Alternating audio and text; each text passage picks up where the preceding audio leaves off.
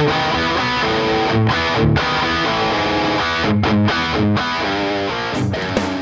I mentioned that the Ogonek EL display saves battery power. Everything about this camera has been optimized to get better battery life. So we have the new X-Speed 4 processor, which is much more battery, I guess, conservation-wise. We have the new display in there. So with the exact same battery that the 800 and the 800E use, you're getting over 300 shots per charge extra. So before, where it used to be 900, you're getting over 1,200. And I'll say that's probably a conservative number. If you're shooting one shot, putting the camera down, another shot, putting the camera down, then you'll probably get around 1,200 shots. But if you're shooting a little bit quicker pace, especially if you're shooting sports and actually in continuous drive mode, I would say easily 1,600, 1,700. I've gotten over 2,000 shots on one battery charge with this camera. So the more you're shooting sports-wise, the more battery life you're actually going to get, which sounds a little counterintuitive, but it's actually pretty cool. And then, sir, you ruining my this portion of my presentation. It is the exact same MB-D12 battery grip. And that, for me, is huge. That's one of the first times we've ever been able to keep the form of the body close enough to its predecessor to actually still use that same battery grip, because it has to be absolutely bang on. If there's even a couple millimeters off, which usually there is because we make changes and make it better ergonomics, you make those tiny little changes and now that grip won't fit on there. It won't be as secure as it needs to be. We were able to do that, and you can still use that same MB-D12. Awesome. All right, so that's the photo side of things. Now we're going to get into the video side. So we're going to go and talk a little bit more about the video features, how this camera builds on what the 800 did. Because the 800, it really kind of brought Nikon up to the level of, okay, I can pretty much give this to anybody out there, whether they're just going to go and take tiny little shorts, whether they're going to go and do shooting as a B-roll for Dexter, doesn't matter. I'm going to have confidence that the 800 can provide the quality that at least matches, if not outperforms, some of the other cameras on the market. With the 810, we're really building on that. So one of the first things that you'll see on it and that you'll hear about is 60p. So we can shoot 1920 by 1080 at 60p. Anybody tell me why 60p is important? Slow-mo, exactly. So we gave this camera to this filmmaker, Preston Kanak. I don't know if any of you saw the D810 video, the Every Moment Counts. It's basically a video about a fisherman out east. And the entire video was actually shot in 60p. Most of the time that's not the case. You only use it for small little clips and you're able to slow it down. But you're able to see there's no choppiness in this. And usually, especially when that bird takes off, if that wasn't shot at 60p, then you would not have been able to shoot this video the way that it was. And that's really kind of the vision that Preston had. And when we gave him the camera, when we told him all the features, we went through the main ones, he said, okay, I want to be able to shoot a video with this, that it may not be cars crashing into walls, it may not be people jumping through burning buildings, but it's really going to highlight what the camera can do and what he wouldn't have been able to do with any other camera. So obviously the first one, 60p, he was able to slow everything down, give it that really kind of creamy, emotional feel is the way that he was talking about it. And even though as good as the D800 was, one of the downsides for me and one of the things that I heard issues with was in certain situations, you were able to get moire and false color, both with the 800 and the 800E. So it didn't matter, the image quality between the two was pretty much on par, even though one didn't have the effect of the low pass filter.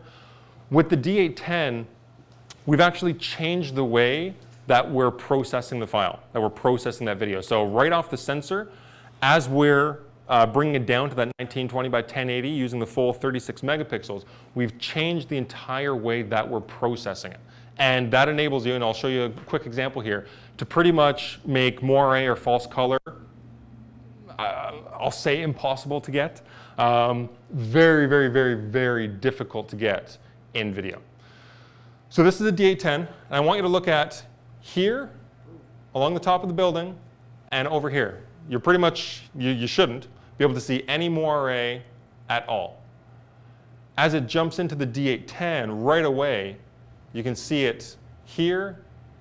You'll be able to see it here when the video slows down. And you can actually see some choppiness in the buildings as we actually, I'll go through that one more time. So you'll see that this is super smooth up here. There's absolutely nothing in the video that I could actually pick out that I wouldn't want to see, compared with the D800, which you can definitely see a little bit of moire there. So not only are we getting 60p, we're getting better processor in the camera that's actually dealing with the way that the camera is looking at the image, and it's able to essentially get rid of any negative aspects of the photo or the video that we would have normally seen. Now this for me is huge. Auto ISO. Now for photo people, we look at auto ISO, we go, yeah, we have Nikon, we know Nikon has amazing auto ISO features. In my opinion, we have one of the best implementations of the auto ISO because the person using the camera can actually choose how they want auto ISO to work. They can say, okay, I'm using let's say a large zoom, let's say a 28 to 300. Using a 28 to 300, and I want the camera to automatically select my minimum shutter speed based on my focal length. So if I'm at 28 mil, the camera's going to go, oop, he's at 28, and it's automatically going to go to 1/30th of a second. So it's going to raise and lower the ISO to make sure that I keep that 1/30th of a second, which is going to ensure that I don't introduce camera blur, camera shake into the photo. But as soon as I zoom out to 300 mil, the camera's going to go, oop, I got to be at least 1/300th of a second to stop any shake coming in. So that's one way you can actually choose to set auto ISO. The other way is you say, all right, I'm doing sports. I'm doing, let's say, the Rogers Cup that's starting in a little while. I know that to stop not only the action of the person, the ball, but also that racket, I need at least 1/2000th of a second. So you can go and tell the camera, my minimum shutter speed, don't worry about my focal length, only set it at 1/2000th of a second. And it'll raise your ISO until you hit that shutter speed.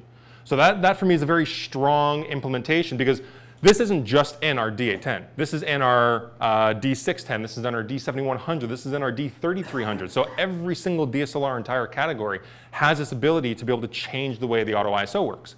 So as photographers, we go, yeah, okay, we've known that for years. That's fantastic.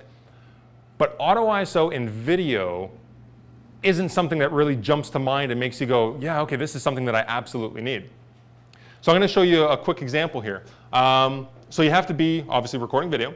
You have to be in manual mode, and then you get to set the max ISO. Now, the reason that it's in manual mode is so key is because when you're shooting video, sometimes you're okay letting that shutter speed play with, go up and down a little bit. So some people would go aperture priority mode and let that shutter speed walk up and down as you change different scenes. But generally, when you're shooting video, you want to lock in your depth of field. You do not want that aperture moving, and you do not want your shutter speed moving. You want it to be constant the entire time. So with this new setting, you go auto ISO control. So you're in the movie section. You're in the movie settings of the camera menu. And then you go auto ISO control. It tells you have to be in manual mode. And then you set it to on. And then you tell it the max sensitivity.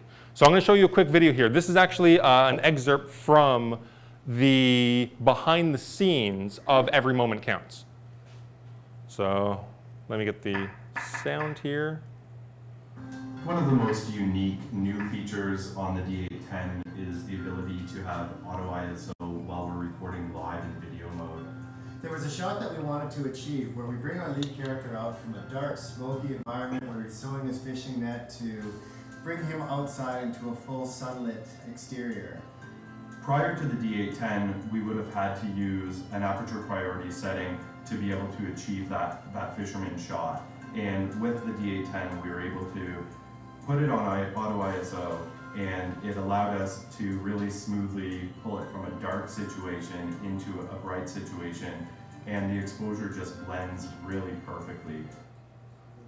So this shot he created after we told him about the auto ISO. He got so excited about it. He said, I need to make a shot that I normally wouldn't have been able to do, because he wouldn't have been, he said in that he normally would have gone aperture priority and let the shutter speed. He told us, he's like, I wouldn't do that normally. I want my variables locked in. I don't want to change my shutter speed or my aperture during a shot. That's just not the way that he shoots.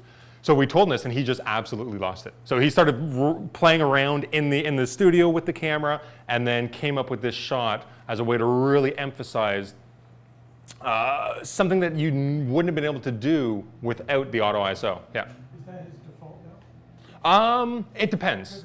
It depends on the scene you're shooting. If he's shooting just an internal shot, he probably wouldn't, because then if somebody walked by in a white shirt, then it would probably raise up and down, which wouldn't look bad. But generally, if it's a static shot, you want your exposure static. So it changes depending on how he's shooting that particular scene. Seems pretty good. It's very good. It's nearly stepless to the point where this is shot obviously slow-mo, 60p, and then he slowed it down, and you can't tell any differences in the actual exposure itself. We do have in the D4S and the D810 something called power aperture. So you're actually able to, when you're recording, you're able to set your function in your preview button so that you press and hold the function, and it will open up your iris. You go and press the preview button, it's actually going to go and close it down.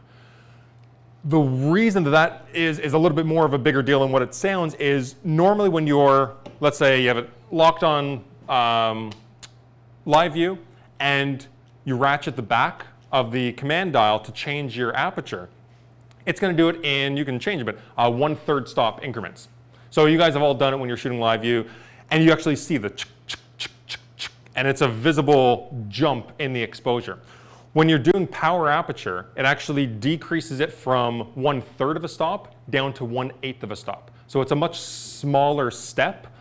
Can you see it if you're going to do this during recording? You can.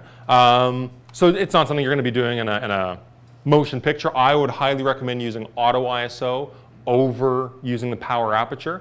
But the power aperture is a pretty powerful little thing depending on how you shoot and what you're looking to do with it. How do the new metering options, like the highlight weighted metering, apply in video? The highlight weighted metering works basically as you would expect it to in video mode. The face detection on-off that I was talking about before, that doesn't work at all in the video mode because there's a dedicated, so when you're in the live view of the camera and you're in the video mode and you press and hold the autofocus button on the side, when you cycle through them, you actually have the ability to change it to face detection.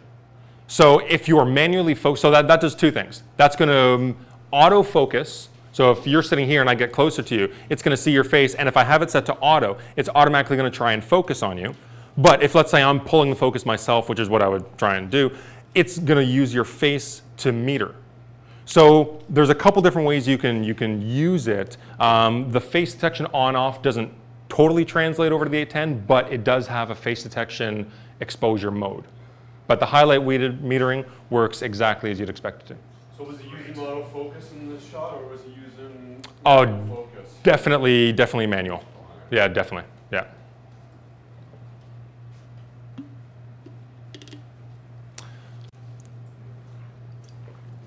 So one nice little feature with, again, the D4S and the 810, a lot of the features, both some in the still, but a lot on the video side, very similar between the D810 and the D4S. We've really kind of made sure that both cameras are at the top of where people expect them to be.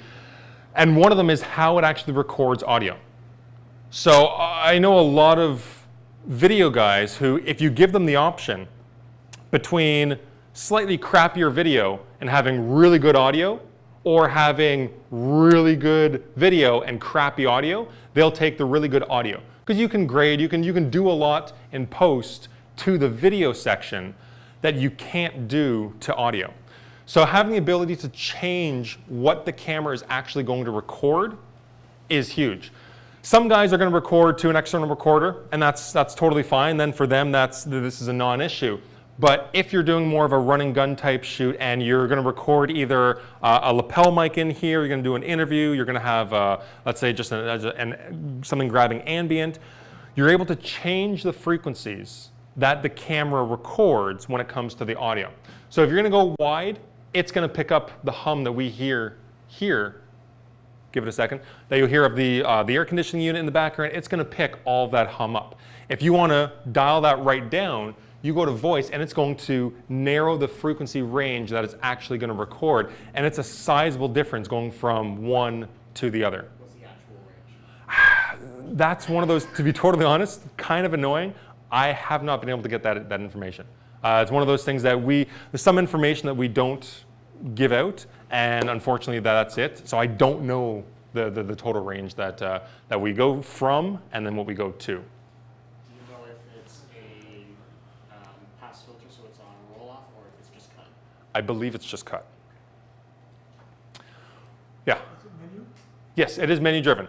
Yep, so again, that same, you're in the shooting menu, you go down to the movie section, and then you can go down to frequency response, and then you have wide or vocal. So one cool little feature that we haven't had before in any of our DSLRs is we now have zebra patterns. Yeah, I'm hearing some clapping. So we have an I button on the back of the camera. It's a new info button. And by selecting that I button, you're able to go highlight display, turn it on, and then you're able to visually, obviously, off that LCD screen, be able to go and see when it is you're clipping. So I love that I got claps for that. That's fantastic. I know I'm in a video world when I see that.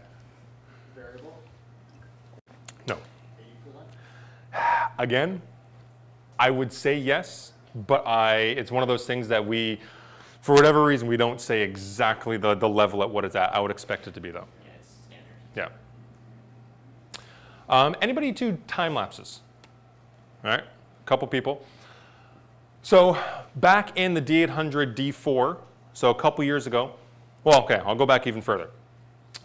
For years and years and years and years and years, and every single DSLR model that we have right now, we have what's called intervalometer built into it. So intervalometer allows you to tell the camera, I want to take 500 pictures, I want them to be 10 seconds apart, go.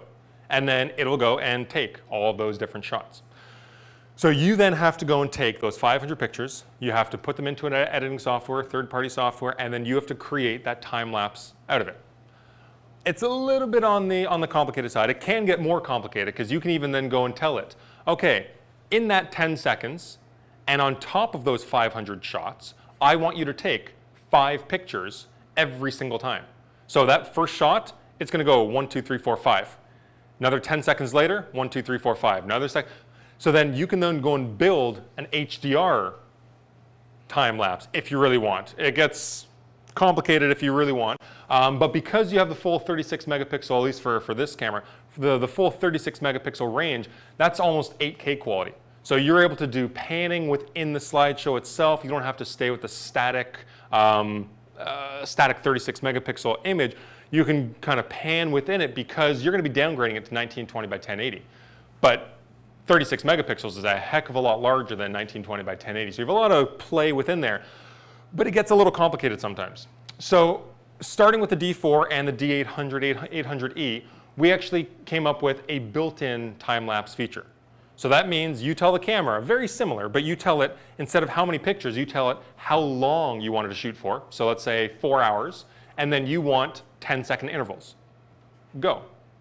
It's going to then go and create an MOV file out of the camera. Literally, you can watch it on the back of the screen as soon as it's done, press OK, and you have your time lapse that is shot out of the camera for you. Absolutely amazing. It'll make you shoot time lapses for no other reason than you can. Yeah, just I'm at a cottage with friends and we're about to make dinner. We're going to be barbecuing and doing this and it's a whole big festival. Somebody looked at me and said, Chris, you can do those really cool time lapses easily now, can't you? I'm like, yes. Set it for 2 hours, set it to go, and then you start making time lapses just for the fun of it. It really is that easy that you're just gonna start doing time lapses. Now, the one downside to doing time lapses, if anybody's done a lot of them, is in certain situations, you're gonna find that there's and I say minor, I mean really minor differences in exposure between one shot and the next.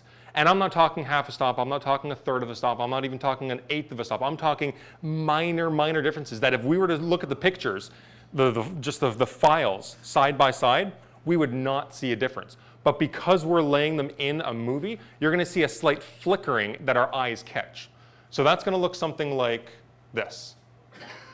You're not gonna get it all the time. It's usually only gonna be when you're in a, when your light is basically sunset, sunrise, so when you're getting a gradient of light going from bright to dark, and if you have bright objects going through the frame, whether you have cars going through, whether you have street lamps turning on and off, if you have bright planes flying by, and that is incredibly difficult to get rid of. If you're going to be shooting intervalometer-wise, so you have those 500 pictures, you can go and take those 500 pictures, put them into another third-party software, which will then go and analyze every single shot and bring it up to the same level or down to the same level to make sure that your exposure is perfect. So you can save this if you're shooting intervalometer and you want to go and waste the time and the effort to go and do it. But that amazing built-in time lapse that you're going to be shooting time lapses for no other reason than you can, if you shoot that built-in time lapse and you get this flicker, you're screwed. Because you have a movie file and the third-party software doesn't have access to every individual shot. All it sees is a movie file, and it's almost impossible for it to even that out. Because of that, we now have exposure smoothing both in the intervalometer side and on the built-in time-lapse side. So when you're in the menu of the camera, when you're telling it, I want 4 hours worth of shooting at 10 seconds interval, blah, blah, blah, it'll say exposure smoothing on or off. Always keep it on, in my opinion. Always, always, always keep it on. There's no downside to off, or no downside to on, yeah. I haven't shot a time lapse yet. Silly question. If I put in those parameters, is there any indicator somewhere that'll say you can't do it, your battery isn't? Good question, no. What about storage space? Because I just tried this for the first time about a month ago, and in the middle of it, I was like, holy shit, what if I didn't have enough card space? I mean, holy poop. Yeah. We're not recording this, I promise. It depends how you're shooting. If you're shooting the built-in time lapse, it's pretty small. We're talking a couple hundred megs. So when you go and do something, let's say, like this, this is, I think, a 3-4 hour exposure, and I maybe took, I don't know, 200-300 shots. I was on, I think, half battery life, and I still had more than enough. So card space, you're not going to have to worry about battery space. You may have to, I always, when I go into the field knowing I'm going to do time lapses, always have one full battery in the camera, and I try and have at least one extra depending on how many of it I'm doing. If I'm doing one time lapse, one battery will more than do it. But if I'm doing a couple throughout the night, I'll have at least a couple batteries just to make sure, because you have to keep in mind, if it's warm out, you're fine, but the colder the temperature is, the more your battery dies off as well. You gotta? No smoothing on? Yes, yeah. Yeah, it brings it to the point where you can't even see. You first, yeah. When you do the in-camera function of rendering it into a movie, Yep. What's the format encoding and what? So it's the same as what you would normally get out of the camera. So it's an MOV, H.264, and then you can choose 1920 by 1080, you can choose 720p, you can choose 60 frames, 30 frames, 24. You can change all the frame rate. And the cool thing is, so when you tell it, I want it for 3 hours, and I want 10 seconds apart, it'll actually tell you the exact 10.2 seconds long of a movie that you're going to get spat out to you. As you change your frame rate from 60 to 30 to 24, you'll actually see that time length reflect the end time limit of the movie. Does that make sense? But in terms of the format, In terms of the format, it's format No, it's just like recording. It's just like recording a movie out of the cameras. It's stuck at MOV H.264. Sorry, so you had a. The card slots are the same as the D800. Correct. So you have one SD card slot and you have one compact flash. So the time lapse works completely differently from the intervalometer, where you're not constantly hearing like a shutter click every. You still are. You still are. Yep. So it's still taking individual shots at those times. The end result is, instead of getting individual pictures, you're getting one movie file. Yeah. And that's one thing that I will say is that you can't get both. Some people say, okay, I want to do both at the same time. I want those individual shots for if I want to do some crazy processing, and I want that MOV file spat out. No, it's either one or the other. It's either the hard way or the easy way. Yeah, that's actually what I've done before. I've done an 800 and an 800E side by side, doing one built-in, one intervalometer, just to see. Chris, for this shot here, were you using aperture priority or shutter priority? I would have to check. I believe I was using manual, and I was stuck at 10 seconds, and the aperture was probably f4. You were using the auto ISO function then? No.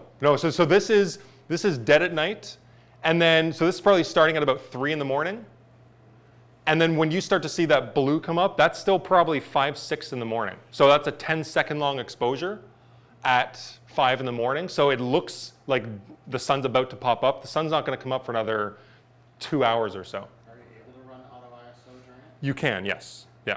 And that's, to be honest, the way that I would do it.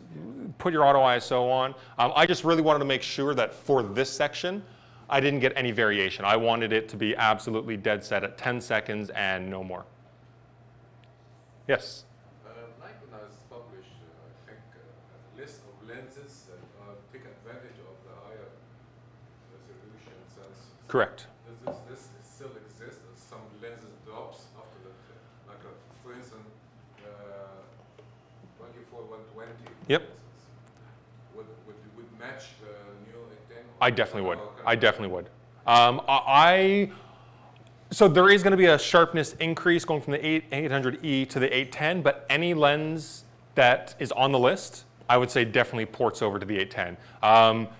That little bit of extra sharpness you'll get, it's not going to make any of those lenses hit the wall. There's still more wiggle room for them to grow with as the sensor resolution gets higher. There's another question. Yeah. Do you remember what lens you used?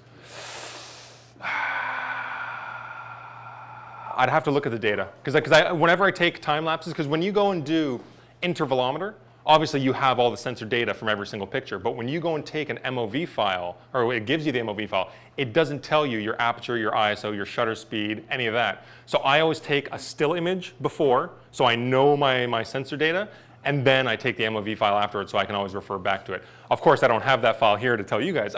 I would guess the 14 or 24. My guess would be the 14 or 24. I don't think I would have used a 16. It's not super wide, so I was probably at like 20 mil. I might have been using the 24 to 70. I'm not sure. It would have been probably one of those two lenses, 14-24 or the 24 to 70. Yeah. I noticed you didn't mention something that's very important. Maybe a reason alone to upgrade is the improvement in the live view. I have a D800E, and using the live view, especially at low light, is terrible. So the refresh of the sensor readout when you're actually looking at the view screen, especially if you're doing manual focusing, especially if you're zooming in to actually make sure it's absolutely perfect, that is a huge point. Is if you're doing a lot of manual focusing in live view, especially in low light, the 810 is a huge improvement. Not everybody uses it, but if you do, the 800E, that was one of the things that people were saying, please, just increase that refresh. And for the 810, it's a major, major improvement.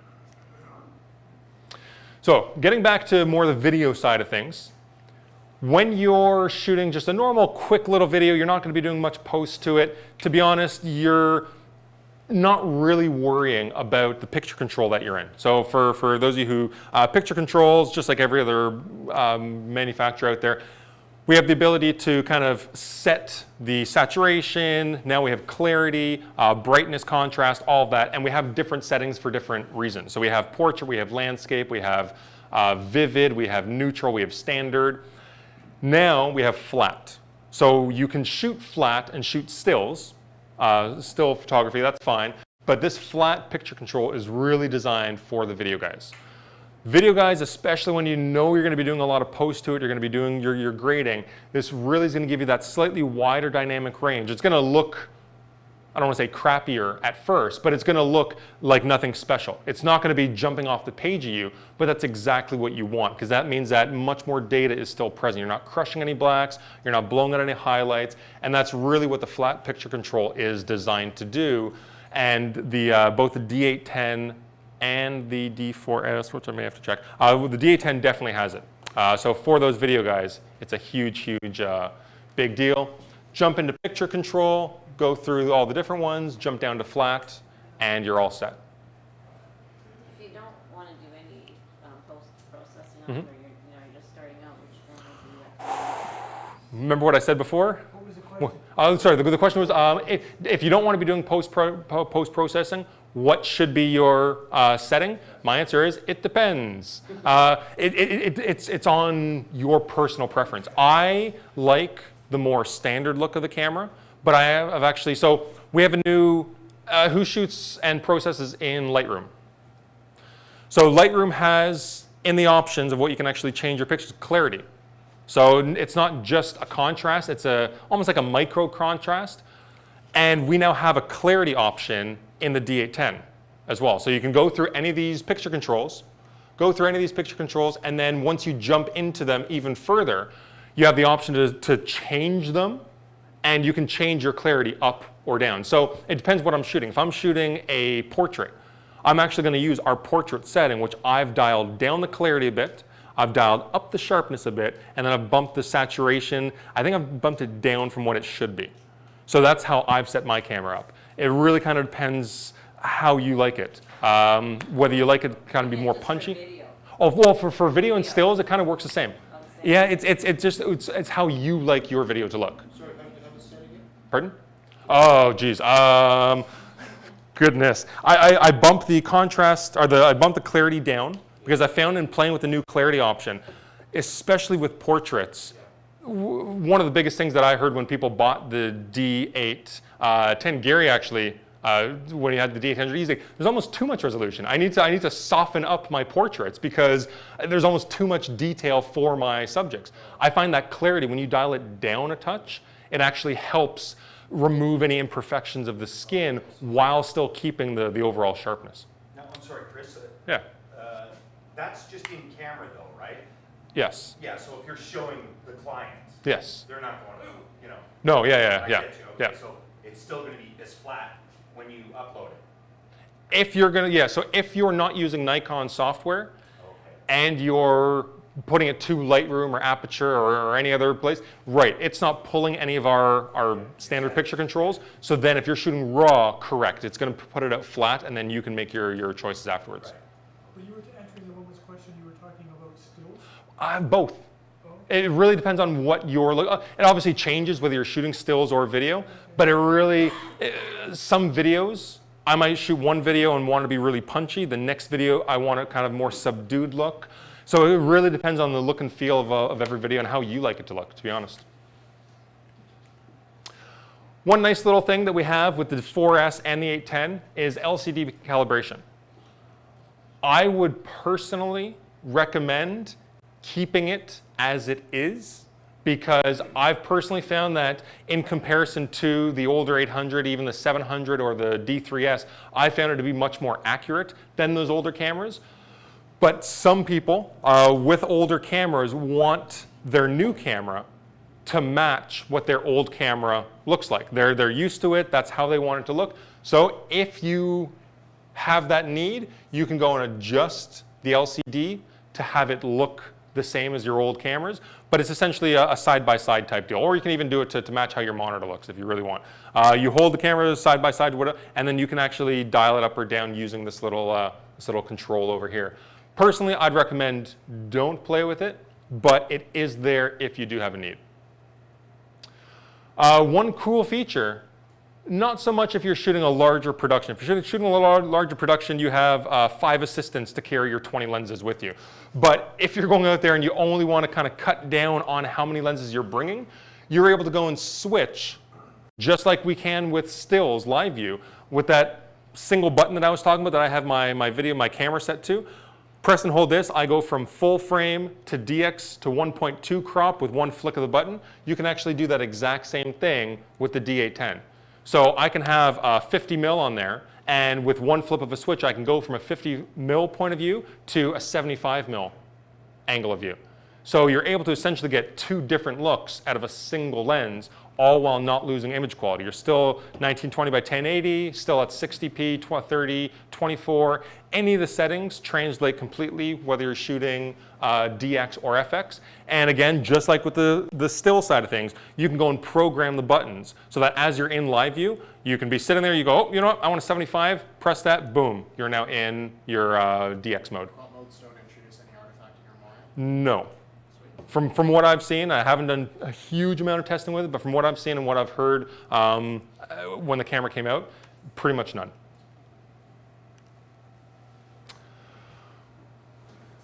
Another nice little feature.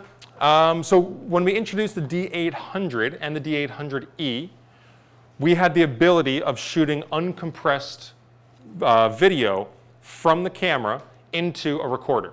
So if there's different recorders out there. This one's a Ninja. We have a Ninja at the office. Anybody tell me what uncompressed video does? More data? More data, yeah. Now, don't get me wrong, it's not raw by any stretch of the imagination. It's 422 data, so it's not a complete raw data set. But it's almost like shooting raw stills and JPEG, where you have, if you need it, the larger latitude to do your grading. So if you want that much larger room, the uncompressed video out will give you that ability. So with the D800, if I wanted to shoot uncompressed data to a recorder, not only was I not able to record to the internal card, I actually had to remove it. So there could not be a memory card in the camera for me to record that uncompressed video out, which was okay because that was just one little thing that people knew. All right, fine. But now you're able to not only have a memory card in here, but you're also able to be recording to that memory card and shooting that uncompressed video out. So it's almost like the photo guys. Sometimes you want to shoot RAW and JPEG just to make sure. If the JPEG's perfect, great, you don't have to touch it. But if you have to do that extra post-processing, you have the RAW file. That's what this now gives you the ability to do. Shoot uncompressed and shoot JPEG, H.264 MOV at the same time. As 422 output, yeah. And one nice little thing, nice little added benefit, is you get an HDMI cable clip.